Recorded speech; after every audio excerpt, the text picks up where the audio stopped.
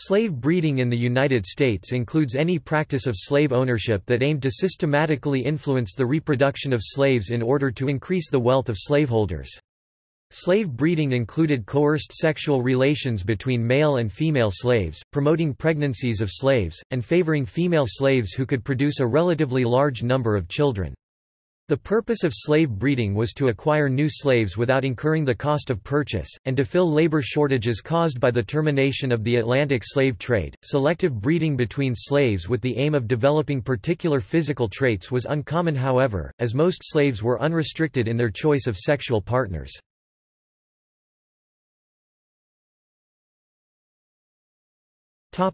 Historical context.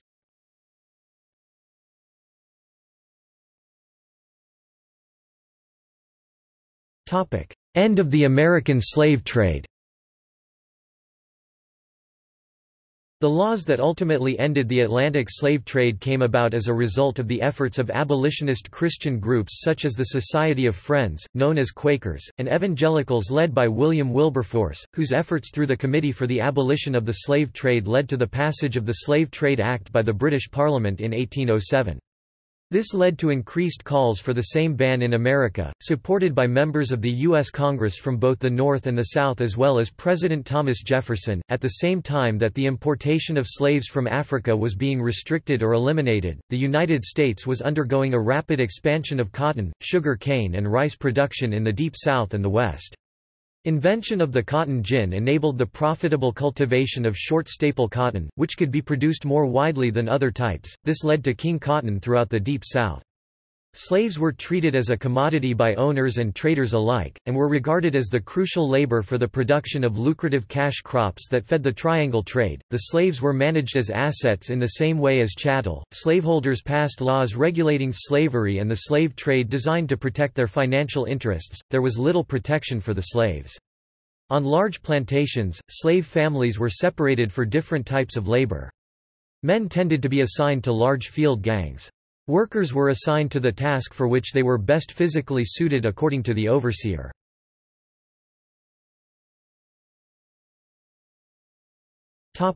Breeding in response to end of slave imports.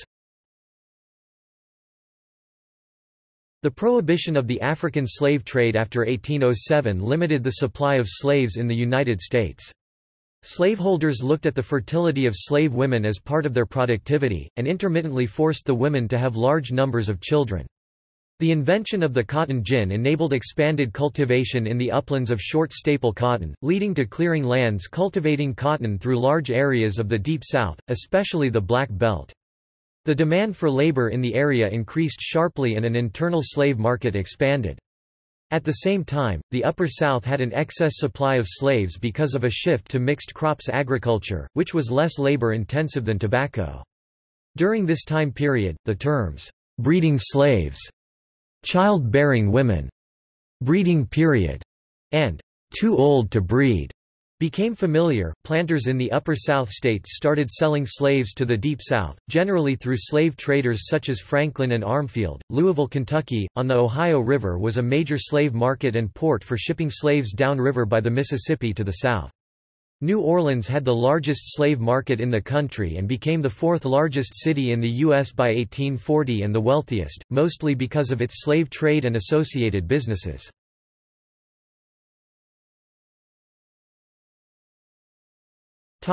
Slave accounts. In the antebellum years, numerous escaped slaves wrote about their experiences in books called slave narratives. Many recounted that at least a portion of slave owners continuously interfered in the sexual lives of their slaves, usually the women. The slave narratives also testified that slave women were subjected to arranged marriages, forced matings, sexual violation by masters, their sons or overseers, and other forms of abuse. Skeptics maintain that reports from witnesses were apocryphal, and never specified a particular place in which breeding practices were alleged to have occurred. The historian E. Franklin Frazier, in his book The Negro Family, stated that there were masters who, without any regard for the preferences of their slaves, mated their human chattel as they did their stock. Ex-slave Maggie Stenhouse remarked, during slavery there were stockmen. They was weighed and tested. A man would rent the stockman and put him in a room with some young women he wanted to raise children from.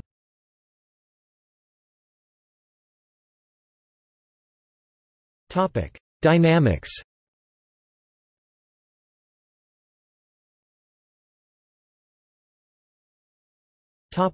Personhood to thinghood. Several factors coalesced to make the breeding of slaves a common practice by the end of the 18th century, chief among them the enactment of laws and practices that transformed the view of slaves from personhood into thinghood. In this way, slaves could be bought and sold as chattel without presenting a challenge to the religious beliefs and social mores of the society at large. All rights were to the owner of the slave, with the slave having no rights of self-determination either to his or her own person, spouse, or children. Slaveholders began to think that slavery was grounded in the Bible. This view was inspired in part by a reinterpretation of the Genesis passage, "Cursed be Canaan, the lowest of slaves shall he be to his brothers." Genesis chapter 9, Ham, son of Noah and father of Canaan, was deemed the antediluvian progenitor of the African people. Some whites used the Bible to justify the economic use of slave labor. The subjugation of slaves was taken as a natural right of the white slave owners. The second-class position of the slave was not limited to his relationship with the slave master but was to be in relation to all whites. Slaves were considered subject to white persons.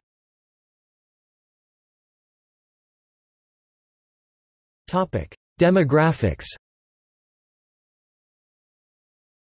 In a study of 2,588 slaves in 1860 by the economist Richard Such, he found that on slave holdings with at least one woman, the average ratio of women to men exceeded 2:1.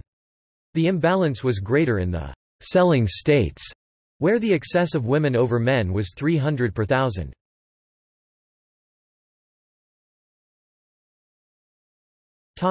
Natural increase versus systematic breeding.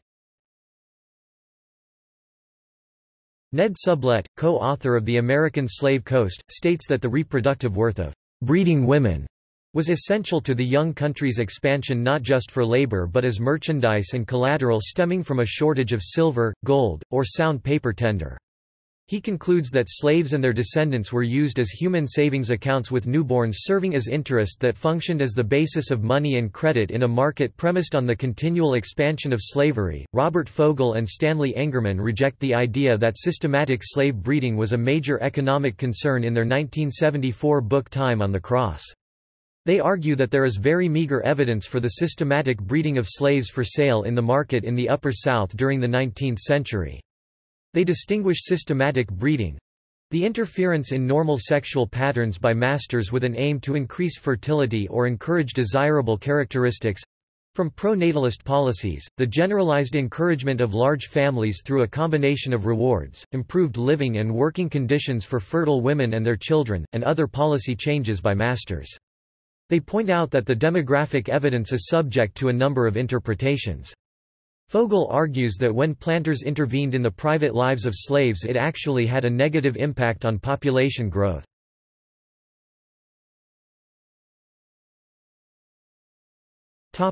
See also: Children of the Plantation General, Eugenics, History of slavery in the United States, Sexual relations and rape of slaves, Treatment of slaves in the United States, White slave propaganda. Further reading: Randall M. Miller, John David Smith 1988. Dictionary of Afro-American Slavery. Westport, C.N., Greenwood Press. ISBN 0-313-23814-6. Frederick Bancroft 1931. Slave Trading in the Old South. Columbia, South Carolina, University of South Carolina Press. ISBN 978-1-57003-103-8. Robert Fogel and Stanley Engerman 1995. Time on the Cross, The Economics of American Negro Slavery. New York, W. W. Norton & Co. ISBN 0393312186.